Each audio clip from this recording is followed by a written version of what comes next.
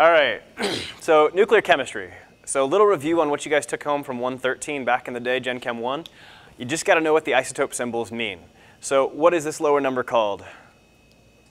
Atomic number. What does it give you? Good. Gives you the number of protons, and provided it's a neutral species like this one here, it would also give you the number of electrons, but we're not going to concern ourselves so much with the electrons in this case. So, because we're really going to be focusing on the nucleus, hence nuclear chemistry. So, what do you call the what do you call the top number here? It's not the atomic weight, actually. There's another name for it. The atomic weight's the average that's on the periodic table, but this is not the average. This is for this specific isotope. We just call it the mass number. So you got the atomic number, the mass number. What does the mass number ultimately tell you? Yeah, protons and neutrons combined. Protons and neutrons combined. So in this case, how many protons and how many neutrons are in uranium-235? Cool, so 92 protons. So, and then, yeah, protons plus neutrons minus protons will give you 143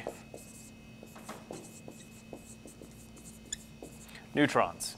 So notice, which one of these numbers is fixed for uranium?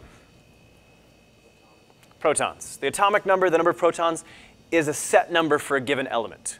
So you change that, you've actually changed the element. But the neutrons, you can change the number of neutrons, and it's still the same element, but it'll be a different isotope. So cool. This happens to be the, the particular isotope of uranium that we use in like nuclear reactors and stuff like that, nuclear bombs. So cool. So just a little refresher, because we're going to hit this time and time again. Mass number, atomic number. All right. So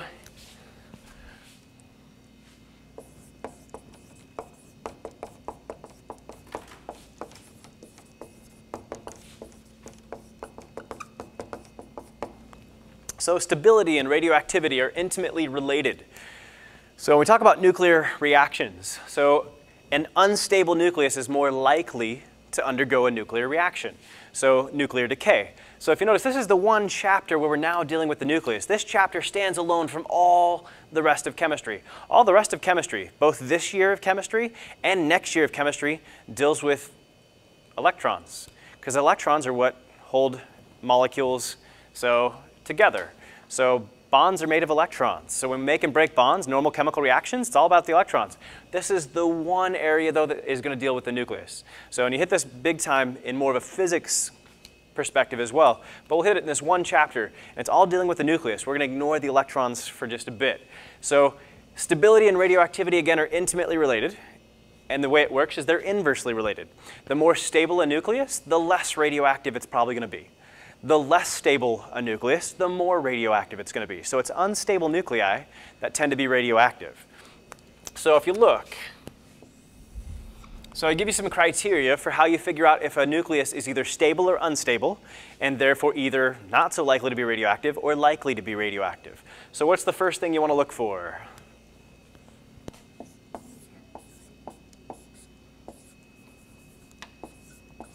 So you want to look for the atomic number bigger than 83.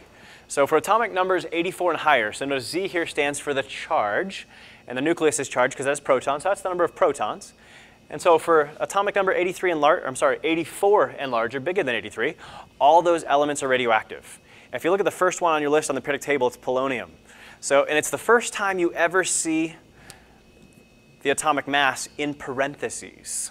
Why do they put it in parentheses? It's just a whole number. Well, it's so radioactive that they can't get a real accurate measurement, because you put it on the scale and it's just radioactively decaying.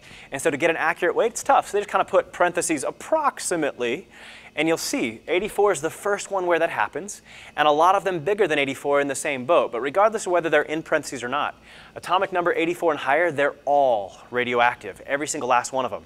Heavy elements tend to be radioactive. Bigger and bigger nuclei, it's just hard to keep those things together. So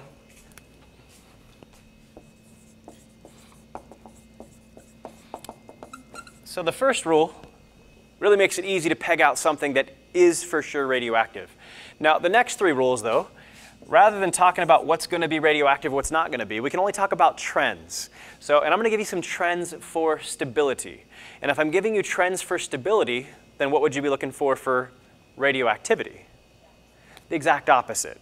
So if you look first thing,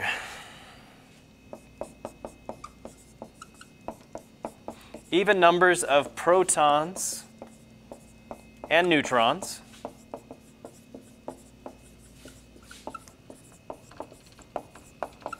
is more likely to be stable, less likely to be radioactive.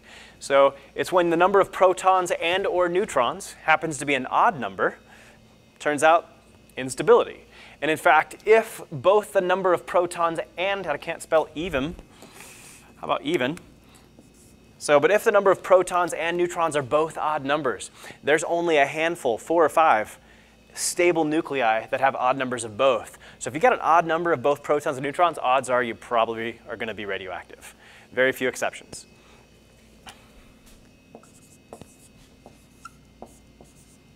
Last thing we'll talk about was what we call an N over Z ratio.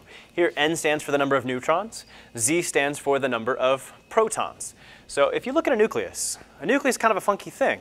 So you might wonder, why does a nucleus stay together anyways? Because you got a whole bunch of protons in the nucleus, and how do protons feel about each other? They don't like each other. So why are they hanging out together in this nucleus in a really tiny, confined space?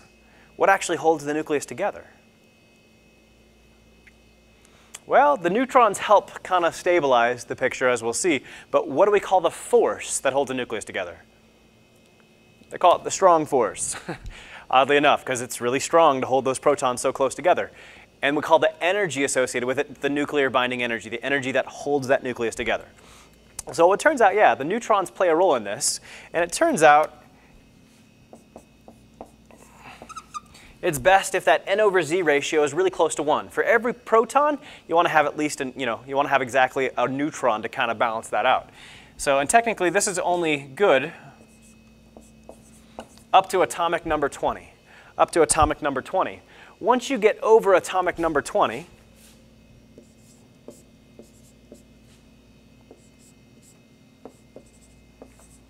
so that ratio starts to grow a little bit. So as you get higher and higher than atomic number 20, like if you go to atomic number 21, that ratio probably wants to be about 1.1. If you go to atomic number 30, probably like 1.2. But if you get to atomic number like 90, that's when it's going to start approaching a maximum of 1.6. So if you look here, if I'm going to ask you a question involving the N over Z ratio, because if you're bigger than atomic number 20, that's bigger than calcium, well then you don't have an exact N over Z ratio you want to hit. It just gradually gets larger and larger. It's hard for me to ask you a question about that. But for all the elements up through calcium, exactly 1-to-1 ratio of neutrons and protons. And so if I want to ask you a question involving the N over Z ratio, I'm definitely going to make it atomic number 20 or lower, because you want exactly a 1-to-1 ratio. So we'll talk about this a little more in a little bit here as well. But again, these are the stable numbers. And we'll talk a little more about the belt of stability. So the farther you get away from, say, a 1-to-1 ratio, if your atomic number is 20 or lower, the more likely you are to be radioactive, the less stable. So these are what we want for stability.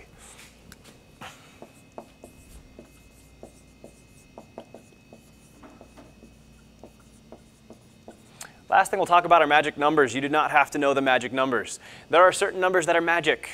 If you have those particular numbers, so of protons or neutrons or both, great. It tends to lead to greater stability. They're magic. So there are magic numbers of electrons, although we never called them magic numbers. So the magic numbers of electrons would be like 2. That would correspond to helium, magic number of electrons.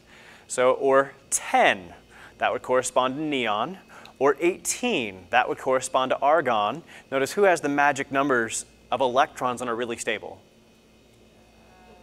Noble gases. We never called them magic numbers, but this principle of having certain numbers of electrons leading to stability, so we never talk about it typically, but we will in nuclear chemistry. There are these magic numbers, and if you have those numbers of protons and or neutrons, you're more likely to be stable. So because we don't make you memorize these, I either got to put them in a question, or more likely, I just probably won't ask you a question about it. So I put it up there to be thorough, but probably not going to see anything about magic numbers on any exam you'll see. Cool. So again, the first rule allows you to identify something right off the bat as radioactive. The last 3 rules allow you to look at things and see if they're more likely to be stable or more likely to be radioactive.